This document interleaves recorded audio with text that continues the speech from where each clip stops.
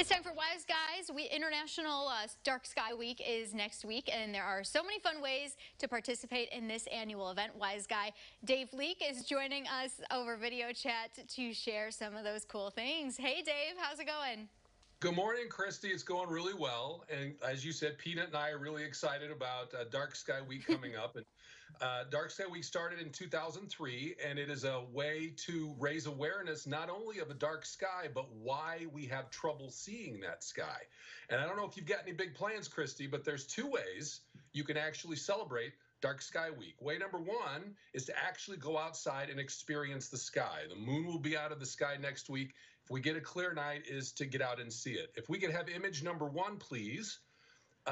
It's been estimated that 80% of the country, and that's the people in the country, cannot see the Milky Way. This is a light pollution map of the entire country. And as you can see, there's a lot of lights out there lighting up the sky. It's a lot better if you go out west, but of course, not as many people out there till you get to California. If we do image number two, we might zoom in to our county map, and Champaign is just off the map here to the bottom, and you can see the red areas there. That's Rantoul, where you have quite a few lights, but I've circled an area there that's one of the actually the best spot in the county to actually go see the sky, and that is, of course, the Middle Fork River Forest Preserve. It's the first and only dark sky park that we have here in Illinois. And a matter of fact, even though they'll be running at 50% capacity, the campground opens this coming weekend. So Cool. and even if you don't camp, you can still go out there. Now, if you look at image number three, the reason for the Middle Fork having this designation is not because it's completely dark, but it's because they have taken steps at the Middle Fork to actually make it dark sky friendly. Here's one of the new lights that lights up the ground, but notice how it's dark. There's very little light shining on the trees overhead. And the cool thing to me is that the staff there actually made these lights. They didn't go out and purchase them. They built them all themselves. And image number four shows the Milky Way that you can't really see this from in town. But these are the star clouds of your home galaxy. It's been shown that not only plants, but many species of wildlife need darkness. Things like bats. You see insects flying around lights like at football games and things. And bats eat the insects, but the bats won't go near the lights. So we disrupt the rhythms of a lot of wildlife by having these brightly lit skies. So our own bodies need darkness. It's been shown by the National Institute of Health that there's higher cases of cancer in people that work third shift jobs because our bodies need the darkness. So one of the things we want you to do, this is the second way to celebrate, is to evaluate your own home or business.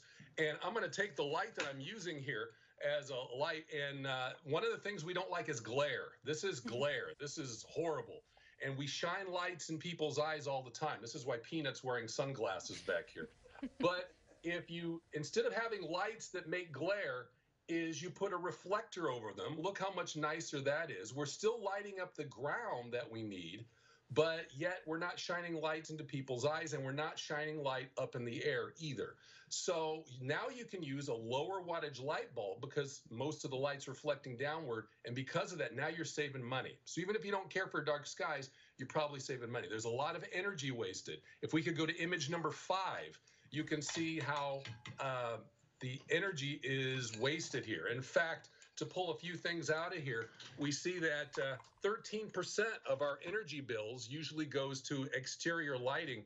But notice in the middle there in the green circle, the energy we waste by sending it upwards is about $3 billion a year. Wow.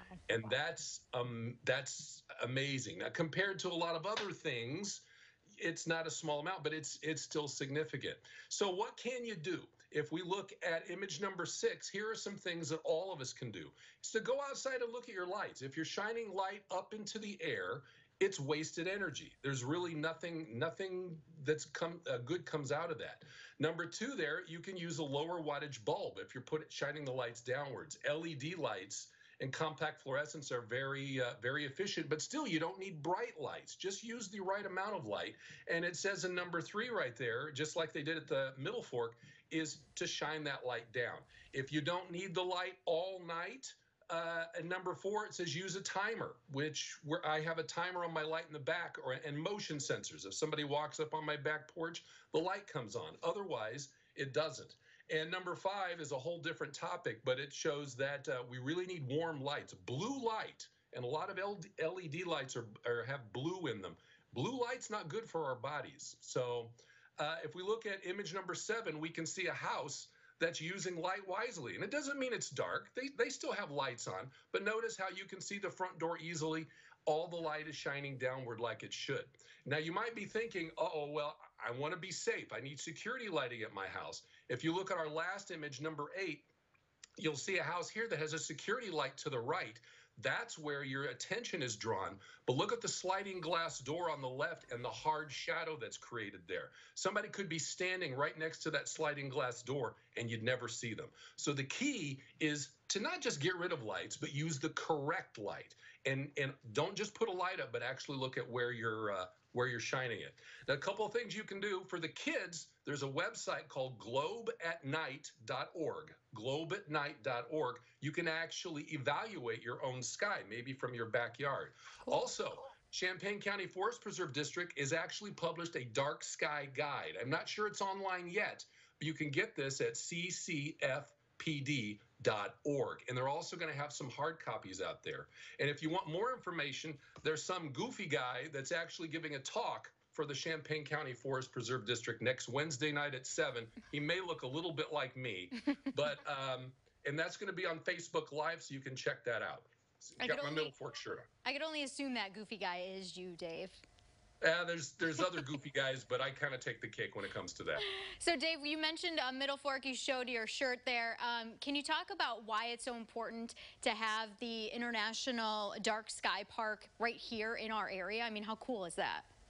Well, the designation really shows that the people at the Middle Fork value dark skies. I mean, other places have dark skies, but they've actually taken steps to preserve the dark skies just as they would any other sort of biological area. And when we can start having programs again, I know our Astro Club will be having observing sessions out there when we can start doing that. Also, believe it or not, Christy, there is such a thing called astrotourism. And if you ask the folks at the Middle Fork, we've got people coming in from Indianapolis, Chicago. They want to know where dark skies are, and they come to the Middle Fork from places. We had a call from a few weeks ago from somebody who lived north of Indianapolis. It was going to drive all the way over. So, and these people, if they don't camp, will be staying in Urbana, Rantoul, Paxton. So there's actually a thing called astrotourism now. Very cool. Dave, thanks so much for your time this morning. Good to see you. You're welcome. Good to see you. Jack's got your forecast right after this. We'll be right back.